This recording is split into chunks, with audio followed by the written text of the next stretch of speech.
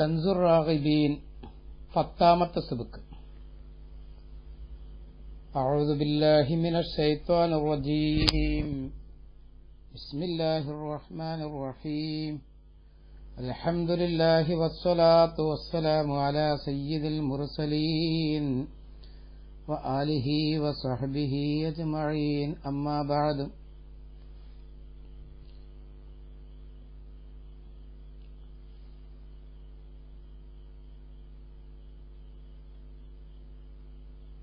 നാം ഇമാം നബവി റഹ്മത്തുള്ളാഹി തങ്ങളുടെ പ്രത്യേക ഇസ്തിലാഹുമായിട്ടുള്ള ചർച്ചയിലാണ് ഇപ്പോൾ നടന്നുകൊണ്ടിരിക്കുന്നത്. ഈ ഭാഗം എല്ലാവരും ശ്രദ്ധിക്കുകയും ചർച്ച ചെയ്യുകയും ചെയ്യുന്നുണ്ട് എന്ന് ഞാൻ അനുമാനിക്കുന്നുണ്ട്. അതേസമയം പല വിഷയങ്ങളും പ്രതിപാദിച്ചിട്ടും ഒരു ചർച്ച എന്നോളമൊന്നും ഈ വിഷയത്തിൽ ആരും വന്നു കണ്ടില്ല. ആരും ഈ വിഷയം അത്ര ശ്രദ്ധിക്കുന്നില്ലേ എന്നും ചിലപ്പോ ചിന്തിക്കാറുണ്ട്. ഉണ്ടാകുമെന്നാണ് ഞാൻ മനസ്സിലാക്കുന്നത്. ഏതായാലും അസഹും സഹീഹും അനുബന്ധ ചർച്ചയുമാണ് കഴിഞ്ഞ ക്ലാസ്സിലൂടെ നാം പറഞ്ഞുപോയത്. ഇനി അവിടെ ഞാൻ പറഞ്ഞു അസഹുൽ മൻസൂസ്. അസഹ് പറഞ്ഞപ്പോ അൽ മൻസൂസ് എന്ന് ചേർത്തിയിട്ട് പറയാറുണ്ട്.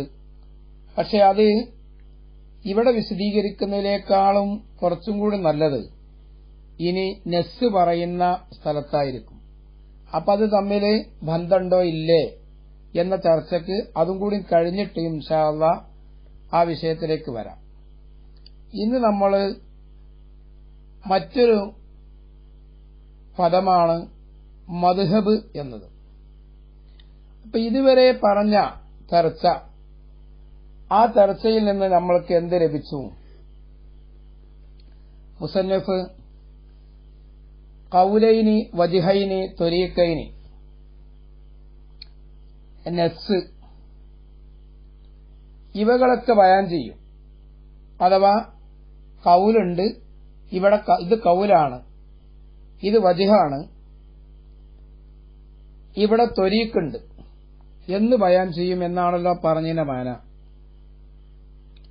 അതുപോലെ ഇമാമിന്റെ നസ്സാണ് എന്ന് ബയാൻ ചെയ്യും. ഖിലാഫിന്റെ മർത്തബകളെയും ബയാൻ ചെയ്യും, ഖുവ്വത്താലും ദുഅഫാലും. ഫീ ജമീൽ ഹാലാത്തി എന്ന ഖൗല് അവിടെ ഇസ്കാലാക്കി നമ്മൾ മുഴുവൻ ഘട്ടങ്ങളിലും മുഴുവൻ സന്ദർഭങ്ങളിലും.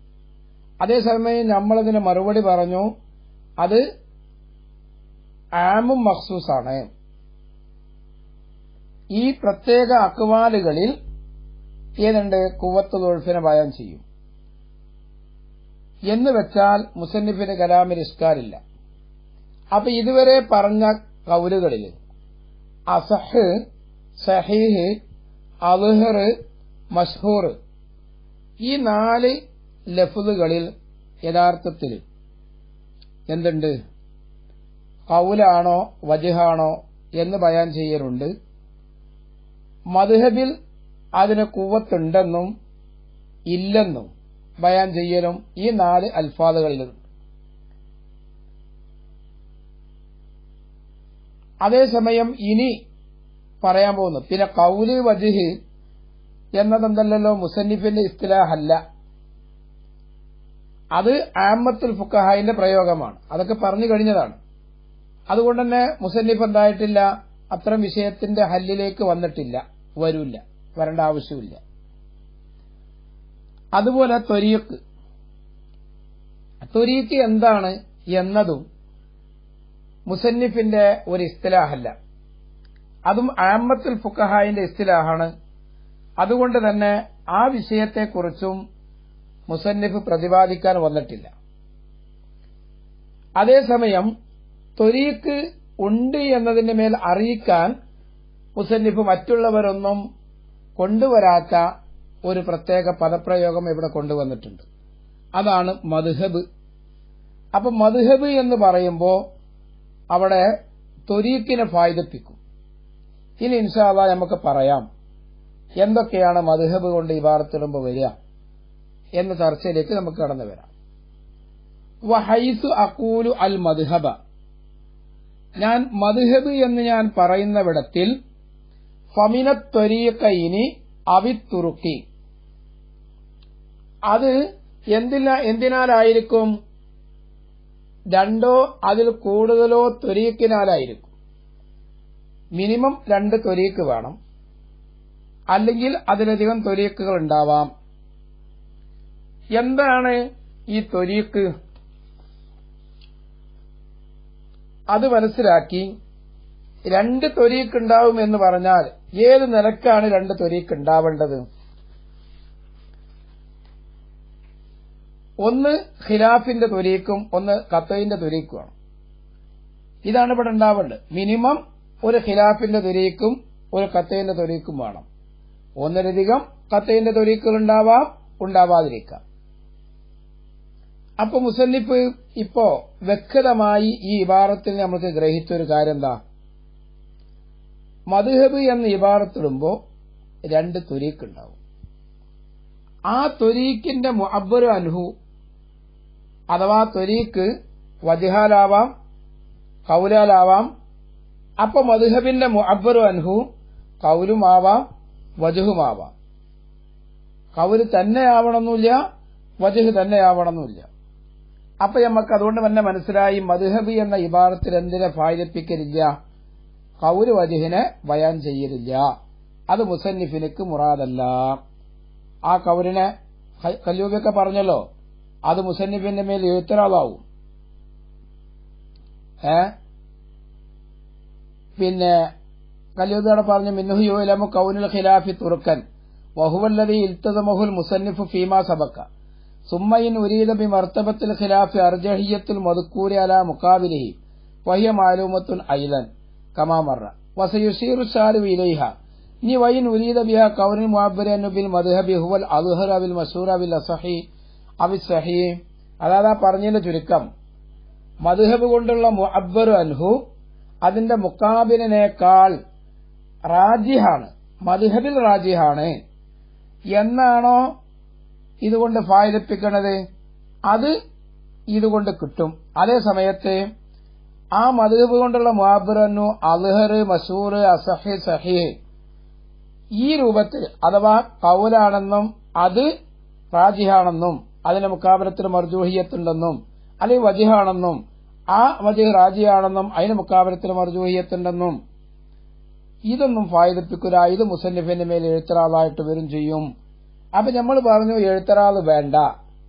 കാരണം മുസന്നിഫ് ഏറ്റെടുത്തതിന്റെ ഉദ്ദേശം എന്താണ്? അത് ആമും മഖ്സൂസാണെന്ന് പറഞ്ഞു. ഇനി അവിടെ ഇരിക്കട്ടെ, ആ വിഷയം അവിടെ നിൽക്കട്ടെ. ഇനി നമ്മൾ പോവാ എവിടേക്ക്? ത്വരീഖിലേക്ക്. എന്താണ് ത്വരീഖ്? ത്വരീഖ് എന്ന് പറഞ്ഞാൽ മുസന്നിഫ് തന്നെ ഷാരിഇന് ത്വരീഖിന്റെ മാന ഇവിടെ പറയുന്നുണ്ട്. ഞാൻ പറഞ്ഞു ത്വരീഖ് എന്നത് എന്തല്ല, മുസന്നിഫിന്റെ ഒരു പുതിയ പ്രയോഗമല്ല. അത് അതിന്റെ മുമ്പുള്ള ആളുകൾ ആമത്തുൽ ഫുഖഹായിന്റെ ഇസ്തിലാഹിൽപ്പെട്ടതാണ് ത്വരീഖ് എന്നുള്ളത്. മുസന്നിഫ് നിർമ്മിച്ചുണ്ടാക്കിയതല്ല. അങ്ങനെ ആരൊക്കെയോ മനസ്സിലാക്കിയിട്ടുണ്ട്. അത് ശരിയല്ല.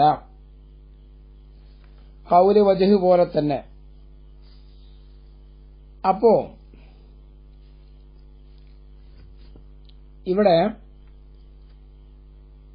ഇനി വഹിയ ത്വരീഖ് എന്ന് പറഞ്ഞാൽ എന്താ? വഹിയ അത് എവിടേക്കാണ് ളമീർ മടക്കുക? അത്തുറുക്കു എന്നതിലേക്ക് ളമീർ മടക്കും.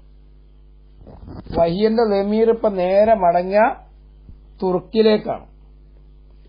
പക്ഷേ അപ്പൊ ത്വരീഖുകളാകുന്നത് ഇഖ്തിലാഫുൽ അസ്ഹാബി ഫീ ഹികായത്തിൽ മദ്ഹബി, അങ്ങനെയാവും മുറാദ്. അപ്പൊ ഇവിടെ വഹിയ ഇഖ്തിലാഫുൽ അസ്ഹാബി എന്നാണല്ലോ പറയണത്. അസ്ഹാബിന്റെ ഇഖ്തിലാഫ് വാഹിദായ ത്വരീഖിന്റെ ദാത്തിൽ ഇഖ്തിലാഫ് ഉണ്ടാവില്ല. അപ്പൊ ത്വരീഖിനിക്ക് മിനിമം 2 എണ്ണമാണ്. അപ്പൊ ഈ വഹിയ എന്നുള്ള ളമീർ തുർക്കിലേക്കാണ് മടക്കുന്നതെങ്കിലും അവിടെ മാ ഫൗക്കൽ വാഹിദി എന്ന അടിസ്ഥാനത്തിൽ കൂടെ ളമീർ മടക്കിയാൽ മതി. അപ്പോ ഇസ്തിഖ്ദാം ഉണ്ട് നോക്കണം. കാരണം ഫമിന ത്വരീക്കൈനി അവി തുറുക്കി, ഈ വഹിയെന്ന ദമീർ ത്വരീക്കയിലേക്ക് മടക്കാൻ പറ്റൂല. ത്വരീക്കിലേക്ക് മടക്കാം, പക്ഷെ അപ്പൊ ഇഖ്തിലാഫ് എന്നുള്ള മുസ്നദിലി എന്താവൂല, സഹിയാവൂല, ആ ഖബർ സഹിയാവൂല. അപ്പൊ പിന്നെന്ത് ചെയ്യാ, മാഫൂക്കൽ വാഹിദ് ഉദ്ദേശിച്ചിട്ട് മടക്കുക. 1 ആവാ, 2 ആവാ, 3 ആവാ എന്നലക്ക് അങ്ങനെ മടക്കുക. ഇസ്തിഖ്ദാമുണ്ട് നോക്കണം. തുറക്ക് കൊണ്ട് ഉദ്ദേശിക്കുന്ന ജമ്മനാണല്ലോ. അപ്പൊ വഹിയ ആ ത്വരീക്ക് ഇഖ്തിലാഫുൽ അസ്ഹാബി ഫീ ഹിക്കായത്തിൽ മദ്ഹബിനെ ഹിക്കായത്ത് ചെയ്യുന്ന വിഷയത്തിൽ അസ്ഹാബ് ഇഖ്തിലാഫാവലാകുന്നു, അസ്ഹാബിന്റെ അഭിപ്രായ വ്യത്യാസമാകുന്നു.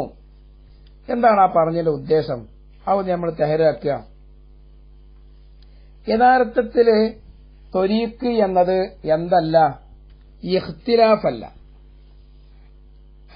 അതുകൊണ്ടാണ് അവിടെ പിന്നെ കല്ലൂബി, ഉമൈറ ഇവരൊക്കെ പറഞ്ഞിട്ടുണ്ടാവും എന്ത്, അല്ലാഹിറു അന്ന മുസമ്മത്വരീക്കത്തി നഫ്സുൽ ഹിക്കായത്തി. ബഹുമാനപ്പെട്ട പിന്നെ ആര് റിസാലത്തുംബിയിലും കാണാം, വഹിയ ഇഖ്തിലാഫുൽ അസ്ഹാബി ഐ അസറുഹു ഔ ലാസിമുഹു ഫീ ഹിക്കായത്തിൽ മദ്ഹബി എന്ന് കാണാം. എന്താണ് പറഞ്ഞതിന്റെ മാന? അതായത് ത്വരീക്ക് എന്ന് പറഞ്ഞാല് ഇഖ്തിലാഫ് അല്ല, യഥാർത്ഥത്തില് നഫ്സുൽ ഹിക്കായത്താണ്. ഹിക്കായത്തിന്റെ നഫ്സിലേക്കാണ് ത്വരീക്ക് എന്ന് പറഞ്ഞത്. ഇഖ്തിലാഫ് എന്താണ്? 2 ഹിക്കായത്തിനിക്ക് ലാസിമാവുന്ന കാര്യമാണ്. ഒരാള് ഹിക്കായത്തിന്റെ മർത്തബയിലൊരു ഖിലാഫിന്റെ മർത്തബയിലൊരു ഹിക്കായത്ത്, ഖത്ഈന്റെ സബീലിന്റെ മേല് വേറെ ഹിക്കായത്ത്. അപ്പൊ എന്തായി, ഈ 2 ഹിക്കായത്ത് തമ്മിൽ എന്തായി, ഖിലാഫുണ്ടായി. അതാണ് ഹിക്കായത്തിനിക്ക് ലാസിമാവുന്ന കാര്യമാണ്. അപ്പൊ എന്ത് പറയാ, ഇഖ്തിലാഫ് അസ്ഹാബി എന്ന് പറഞ്ഞാൽ അതിന്റെ അസർ അല്ലെങ്കിൽ ലാസിമ്, ഇതാണ് മുറാദ് നോക്കണം. അപ്പോ ഈ പറഞ്ഞനുസരിച്ച് പിന്നെ 2 ത്വരീക്കോട് ഉണ്ടാവണല്ലോ. 2 ത്വരീക്ക് ഉണ്ടാകുമ്പോഴാണ് നമ്മൾ ചർച്ച ഉള്ളത്. അപ്പൊ ഒന്ന് ഹാക്കിയായ പിന്നെ ഖിലാഫിനെ ഹിക്കായത്ത് ചെയ്യുന്ന ത്വരീക്കും മറ്റൊന്ന് കാത്തിയായ ത്വരീക്കും മിനിമം അങ്ങനെ ഉണ്ടാവും. അപ്പൊ അത് രണ്ടിന്റെയും ഇടയിൽ ഏതുണ്ടാവും, ഇഖ്തിലാഫ് ഉണ്ടാവും. ആ ഇഖ്തിലാഫ് അസറാണ് അല്ലെങ്കിൽ ഹിക്കായത്തിലേക്ക് ലാസിമാണ്.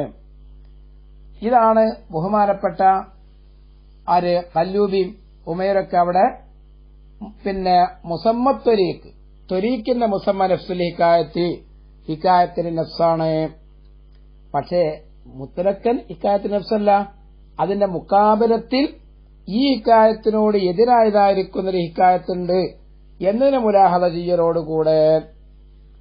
അപ്പോ ഇപ്പൊ എവിടത്തെ കലാമിന്റെ ഹാസിൽ എന്ന് വെച്ചാല് പിന്നെ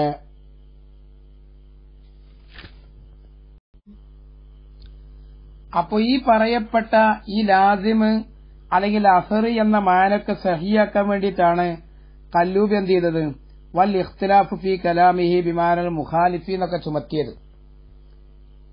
അപ്പൊ ഏതായാലും അതിരിക്കട്ടെ, ഇനി അവിടെയൊക്കെ ഖഫ ഉണ്ടെങ്കിൽ ചോദിച്ചാൽ കൂടുതൽ വിശദമായിട്ട് സംസാരിക്കാം. അപ്പൊ എങ്ങനെയാണ് മദ്ഹബിനെ ഹിക്കായത്ത് ചെയ്യുന്ന വിഷയത്തിൽ ഇഖ്തിലാഫ് ഉണ്ടാകുക?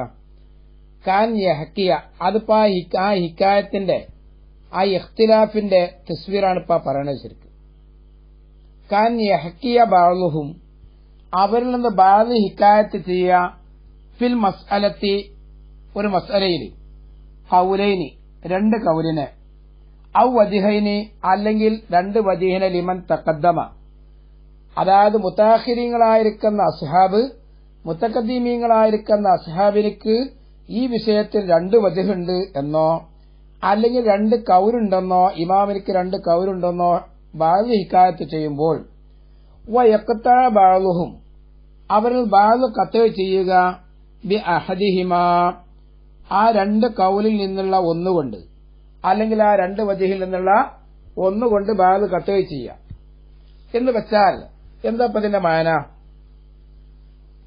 ബഅ്ളുൽ അസ്ഹാബി ഇമാമിനിക്ക് ഈ മസ്അലയിൽ രണ്ട് കൗലുണ്ട് എന്ന് പറയുമ്പോ മറ്റേ ഭാഗത്ത് അല്ല ഇമാമിനിക്കൊരു കൗലുള്ളൂ എന്ന് പറയലാണോ ഉദ്ദേശിക്കുന്നത്? അവിടെ ചിലപ്പോൾ രണ്ട് രൂപത്തിലുണ്ടാവും.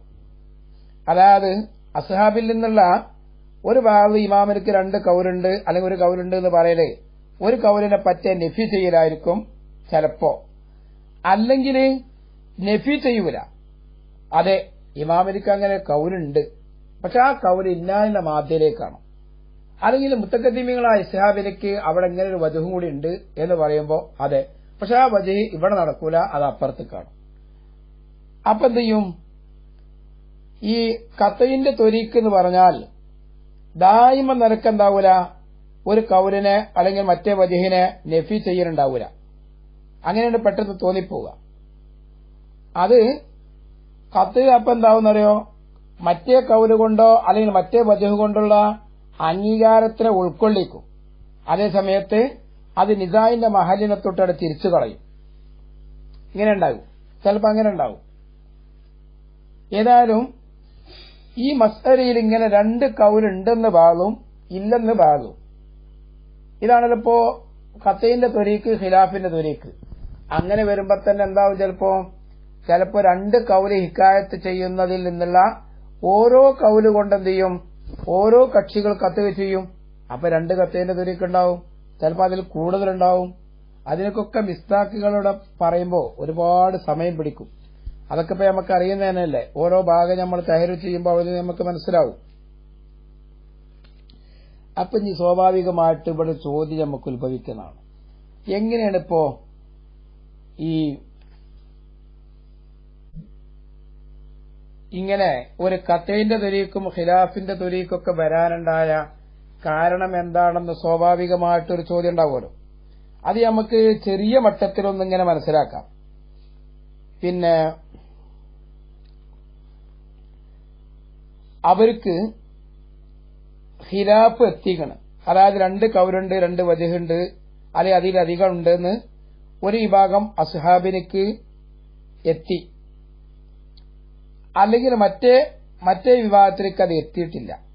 അവ എത്തിയവർ എത്തിയത് കൊണ്ട് പറഞ്ഞു, ഇങ്ങനെ ഉണ്ടാവാം.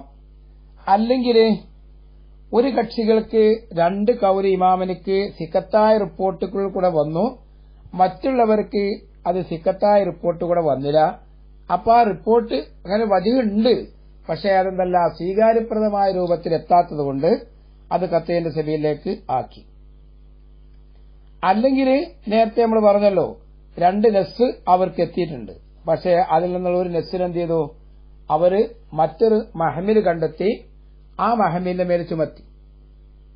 അതുപോലെ തന്നെ ഈ ത്വരീഖ് എങ്ങനെ ഉണ്ടാവും, തഖ്രീജിലും തഖ്രീറിലും ഇമാമിനക്ക് നദീറായിരിക്കുന്ന രണ്ട് മസ്അലയിൽ രണ്ട് അഭിപ്രായം ഇമാം പുറപ്പെടുവിക്കുമ്പോൾ, ഇൻഷാ അല്ലാഹ് നെസ്സിൽ വരും ഞാൻ ചർച്ച, അവിടെ അസ്ഹാബ് എന്ത് ചെയ്യും, ആ അഭിപ്രായത്തെ ഇങ്ങോട്ടും ഈ അഭിപ്രായത്തെ അങ്ങോട്ടും നടത്തുന്നവരുണ്ടാവും. അല്ല, ഓരോ അഭിപ്രായങ്ങളെയും ഓരോ മാദ്ദയിലും ഓരോന്നിന്റെ സ്ഥാനത്ത് നിലനിർത്തി തഖ്രീർ ചെയ്യുന്നവരുണ്ടാവും. അപ്പോ ആ തഖ്രീറുൻ നസ്സൈന് തഖ്രീജുൻ നസ്സൈനെ ഖിലാഫിന്റെ സ്ഥാനത്തും തഖ്രീറുൻ നസ്സൈനെ ഖത്ഈന്റെ സ്ഥാനത്തും ആക്കിയിട്ടും ഖത്ഈന്റെ ത്വരീഖും ഖിലാഫിന്റെ ത്വരീഖും സംഭവിക്കാം. അപ്പൊ ചുരുക്കി പറഞ്ഞാൽ ഇങ്ങനെ ഖിലാഫ് സംഭവിക്കാൻ ഒരുപാട് കാരണങ്ങളുണ്ട്. അപ്പൊ ഇതിൽ പെട്ട ഏതെങ്കിലും സബീലിൽ കൂടെ ഒരു വിഷയത്തിൽ രണ്ട് ത്വരീഖ് സംഭവിച്ചാൽ അങ്ങനെ രണ്ട് ത്വരീഖുണ്ട് എന്ന് അറിയിക്കുന്ന ഇബാറത്താണ് മദ്ഹബ് എന്ന ഇബാറത്ത്. ഇനി ഇങ്ങനെ വരുമ്പോ ഖത്ഈന്റെ ത്വരീഖാണോ ഖിലാഫിന്റെ ത്വരീഖാണോ പ്രബലം, അങ്ങനത്തെ ഒരു ചർച്ചയും ഈ മക്കാമിലുണ്ട്. പക്ഷേ അതിന്റെ മുമ്പ് ഇവിടെ ഹുക്കുമാൽ റാജിഹ് എന്തെന്നെയാണ്, മദ്ഹബിന്റെ മുഅബ്ബറു അൻഹുഹായിരിക്കും. അതിപ്പോ കൗലാണോ വജിഹാണോ എന്നൊന്നും കിട്ടൂല, അതൊക്കെ ശാരീന്റെ ബയാന് കൊണ്ട് കിട്ടും. ശാരീന്റെ ബയാന് പല രൂപത്തിലുമാണ്, അത് വളരെ ലത്തീഫായ ശൈലിയിൽ കൂടെ ശാരീ നമുക്ക് ഇവിടുത്തെ മുഅബ്ബറു അൻഹു കൗലാണെന്ന് ഫായിദപ്പിച്ചു തരും, അല്ലെങ്കിൽ വജിഹാണെന്ന് ഫായിദപ്പിച്ചു തരും. അതുപോലെ തന്നെ മുഅബ്ബറു അൻഹു ഖത്തയിന്റെ ത്വരീഖിന്റെ ഐനാണോ ഖിലാഫിന്റെ ത്വരീഖിന്റെ ഐനാണോ അതിൽ നിന്ന് മുഖാലിഫോ മുവാഫിക്കോ ഒന്നും മദ്ഹബിൻ എന്ന ഇബാറത്തിന്റെ സറാഹത്ത് കൊണ്ട് കിട്ടൂല. അപ്പൊ നേരെ നമുക്ക് ഫായിദെത്തിക്കുന്ന കാര്യം രണ്ട് കാര്യം. ഒന്ന്, മദ്ഹബിന്റെ മുഅബ്ബറു അൻഹു എന്താണ്? മദ്ഹബിൽ റാജിഹായ അഭിപ്രായമാകുന്നു. അത് പറയേണ്ട ആവശ്യമില്ല. അത് എല്ലാവർക്കും വളരെ വ്യക്തമാണ്, വാളിഹാണ്, അതിൽ ഇഷ്കാലില്ല. രണ്ടാമത്തെ കാര്യമാണ് രണ്ടോ അതിലധികമോ ത്വരീഖ് ഉണ്ടാകുമെന്നത്. ഇത് രണ്ടുമാണ് ഇപ്പൊ മദ്ഹബ് എന്ന ഇബാറത്തിന് നേരെ ലാഹിറിൽ നമുക്ക് കിട്ടുന്ന കാര്യം. അപ്പോ ഈ ഹുക്കുമിൽ റാജിഹാണ് എന്ന കാര്യം ഖഫാവ് ഇഷ്കാൽ ഇല്ലാത്തത് കൊണ്ടാണ് സാരീബിൻ എന്ത് പറഞ്ഞത്? സുമ്മർ റാജിഹു അല്ലദീ അബ്ബറ ഫീഹി ബിൽ മദ്ഹബി ഇമ്മാ ത്വരീഖുൽ ഖത്ഈ. കണ്ട, സുമ്മർ റാജിഹു അല്ലദീ അബ്ബറ അൻഹു ബിൽ മദ്ഹബി എന്ന ഇബാറത്തിട്ടതന്നെ കാരണം എന്താ? അത് മദ്ഹബിയായിരിക്കുന്ന തർജീഹ് അല്ല, അത് ലാഹിറാണ്. ഇനി നമുക്ക് കിട്ടേണ്ട എന്താണ്? ത്വരീഖാറുള്ള റാജിഹ് ഏതാണ്, മർജൂഹ് ഏതാണ്? അങ്ങനെ മുറാദല്ലെങ്കിൽ മൂപ്പര് കുറച്ച് ഇബാറത്ത് വേറെ ശൈലിയിൽ ഏറ്റവും നല്ലത്. സുമ്മൽ മുഅബ്ബറു അൻഹു ബിൽ മദ്ഹബി ഹുവർ റാജിഹു. മദ്ഹബ് കൊണ്ടുള്ള മുഅബ്ബറു അൻഹു അത് റാജിഹായിരുന്നു. അങ്ങനെ പറഞ്ഞിട്ടില്ലല്ലോ.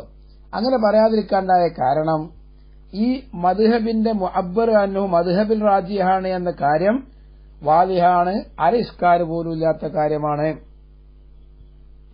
അപ്പൊ ഇനി ഏതാണ് ത്വരീഖ റാജിഹ്? അതിനെപ്പറ്റിയാണ് സാരി പറഞ്ഞപ്പോ സുമ്മർ റാജിഹു അല്ലദീ അബ്ബറ അൻഹു ബിൽ മദ്ഹബി.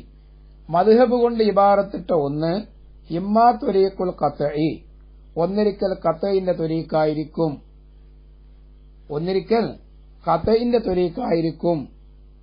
അവിൽ മുവാഫിഖു ലഹാ, അല്ലെങ്കിൽ ഖത്ഈന്റെ ത്വരീഖിനോട് മുവാഫിക്കായ ഒന്നായിരിക്കും. എന്തിൽ നിന്നായ നിലക്ക്?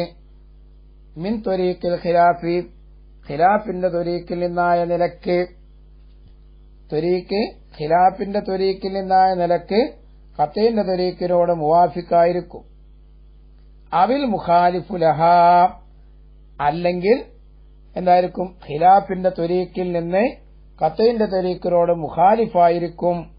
ഹുക്കുമാർ റാജിഹ്.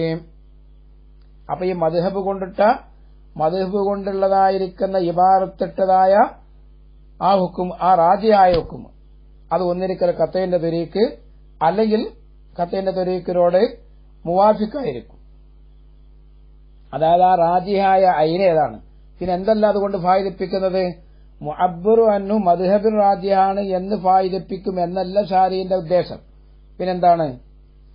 അങ്ങനെയുള്ള റാജിഹായ ഇബാറത്ത്, ആ റാജിഹായിരിക്കുന്ന മുഅബ്ബറു അൻഹു അത് എന്തായിരിക്കും? ഒന്നിരിക്കല് ഖത്ഈന്റെ ത്വരീഖിന്റെ ഐനായിരിക്കും, അല്ലെങ്കിൽ ഖത്ഈന്റെ ത്വരീഖിനോട് ഖിലാഫിന്റെ ത്വരീഖിൽ നിന്നായ നിലക്ക് ഖത്ഈന്റെ ത്വരീഖിനോട് യോജിച്ചതായിരിക്കും, അല്ലെങ്കിൽ അതിനോട് മുഖാലിഫായിരിക്കും. എന്താ ഈ പറഞ്ഞത്? മനസ്സിലായിട്ടുണ്ടാവും. അഥവാ ഇപ്പോ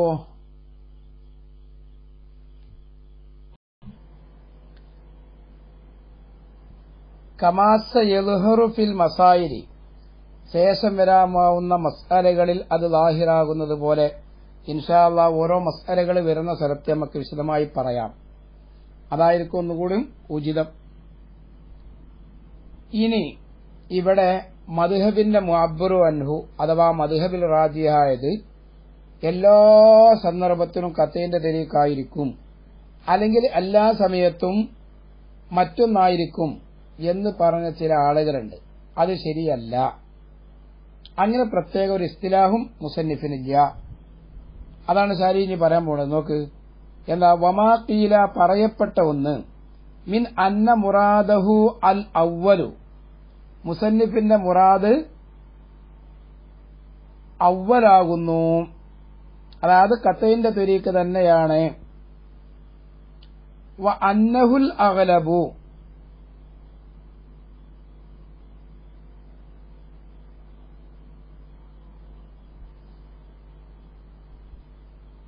മിൻ അന്ന മുറാദഹു അൽ അവ്വലു. അവിടെ ഇപ്പൊ രണ്ട് രൂപത്തിൽ നമുക്ക് അർത്ഥം കൊടുക്കാം. എന്ത് മുസന്നിഫിന്റെ ഈ ഷാരിന്റെ ഈ ഇബാറത്തിനെ നമുക്കിപ്പോ രണ്ടർത്ഥം കൊടുക്കാം. എങ്ങനെ? വമാ ഖീല പറയപ്പെട്ട ഒന്ന്, മിൻ അന്ന മുറാദഹു അൽ അവ്വലു, മുസന്നിഫിന്റെ മുറാദ് അൽ അവ്വലു അവ്വലാകുന്നു. അതായത് അവ്വലായ മുസന്നിഫിന്റെ മുറാദ് ഏത് സ്ഥിതിയിൽ അന്നഹുൽ അഗ്ലബു, ആ അവ്വല് അതാണ് അഗ്ലബ്, അത്തരത്തിൽ അവ്വലാകുന്ന മുസന്നിഫിന്റെ മുറാദ് എന്ന് വെച്ചാൽ ഇപ്പൊ എന്തായി? അപ്പൊ ഒരൊറ്റ കൗലായത്. മുസന്നിഫിന്റെ മുറാദ് ഖത്തയിന്റെ തുരീഖാണ് എന്നത് അത് ഓലിബായ നിലക്ക് അതാകുന്നു മുസന്നിഫിന്റെ മുറാദ് എന്ന് വെച്ചാൽ ഓലിബിലും ഖത്തയിന്റെ തുരീഖാവും. അപ്പൊ അന്നഹുവിന്റെ ദമീർ ഇവിടേക്ക് ആ അവ്വലിലേക്ക് മടക്കാം, എന്നിട്ട് വാവ് ഹാലിയാക്കാം. എന്ന പറയപ്പെട്ട ഒന്നാവുന്നു മംനൂൻ, അത് മംനൂ ആകുന്നു. ഇനി നമ്മൾ അവിടെ എങ്ങനെ അർത്ഥം കൊടുക്കാം? വമാ ഖീല പറയപ്പെട്ട ഒന്ന്, മിൻ അന്ന മുറാദഹു മുസന്നിഫിന്റെ ഉദ്ദേശം അൽ അവ്വലു അവ്വലാകുന്നു. വാവ് അവന്റെ മാനക്ക്, അല്ലെങ്കിൽ അന്നഹുൽ അഗ്ലബു. അപ്പൊ ദായിമൻ എന്താണ്? മുസന്നിഫിന്റെ മുറാദ് ഖത്തയിന്റെ തുരീഖാണ്, അല്ലെങ്കിൽ അഗ്ലബാദാണ് എന്നത് രണ്ടും മംനൂ ആകുന്നു. ഇങ്ങനെ രണ്ട് രൂപത്തിൽ എന്ത് ചെയ്യാം? അവിടെ അർത്ഥം കൊടുക്കാവുന്നതാണ്. അപ്പോ മുസന്നിഫിന്റെ ഇബാറത്തിൽ നിന്ന് ഖത്തയിന്റെ ത്വരീഖോ ഖിലാഫിന്റെ ത്വരീഖോ വ്യക്തമായി ഗ്രഹിക്കൂല എന്ന് പറഞ്ഞു. അതേസമയം ഷാരിഹിന്റെ ഇബാറത്തിൽ നിന്ന് അതെല്ലാം നമ്മൾക്ക് മനസ്സിലാക്കിയെടുക്കാൻ കഴിയും. ചിലപ്പോ വൽ മദ്ഹബു കഥ എന്ന് പറഞ്ഞിട്ട് വത്വരീഖു സാനി ഫീഹി ഖൗലാനി എന്ന് പറയും. അപ്പൊ നമുക്ക് മനസ്സിലായി രണ്ടാം ത്വരീഖ് ഖിലാഫിന്റെ ത്വരീഖാണ്, അസ്ല് ഖിലാഫ് ഖൗലാണ് എന്ന് കിട്ടി. ഒന്നാം ത്വരീഖ് ഖത്തയിന്റെ ത്വരീഖാണെന്നും കിട്ടും. ചിലപ്പം പറയും, ഇതൊക്കെ ഒരു മിസാല് പറയാണ്, ചിലപ്പം പറയും വൽ മദ്ഹബു കഥ വൽ വജ്ഹു സാനി, രണ്ടാമത്തെ വജ്ഹാകുന്നത് കഥ കഥയാകുന്നു. വഖതബഅലുഹും ബിൽ അവ്വലി, അവ്വൽ കൊണ്ട് ബാദ് ഖത്ത് ചെയ്തു. ഇപ്പോ എന്തൊക്കെ വന്നു? ഇങ്ങനെ ഷാരി പറയുമ്പോൾ നമുക്ക് മനസ്സിലായി ഖിലാഫിന്റെ ത്വരീഖ് ആണ് മുഅബ്ബർ അൻഹു, അസ്ലി ഖിലാഫ് വജ്ഹാന്ന് വന്നു, ഖത്തയിന്റെ ത്വരീഖ് മർജൂഹാന്ന് വന്നു. ഖത്തയിന്റെ ത്വരീഖിൽ നിന്ന് മുവാഫിക്ക്, ഖിലാഫിന്റെ ത്വരീഖിൽ നിന്ന് ഖത്തയിന്റെ ത്വരീഖിനോട് മുവാഫിക്കാണ് ഹുക്മാൻ റാജിഹ് എന്ന് വന്നു. ഇതൊക്കെ ഇപ്പോ ഷാരിന്റെ ഇബാറത്തിന്റെ ചില ശൈലികളാണ്. അങ്ങനെയൊക്കെ മനസ്സിലാക്കാം. ഈ സ്ഥലത്ത് ബഹുമാനപ്പെട്ട വീരാൻകുട്ടി മുസ്ലിയാർ എഴുതുന്നത് കാണാം, ഒരു ചെറിയൊരു വിഷയം. അത് നമ്മൾ കൂട്ടത്തിൽ വായിക്കുന്നത് നന്നായിരിക്കും. ഖാലൽ അഹ്ഖറു, അതായത് മൂപ്പര് പറയണം, ഫൈൻ കാനൽ മുഫ്താബിഹി, മുഫ്താബിഹിയായ അഥവാ മസ്അലയിൽ റാജിഹായ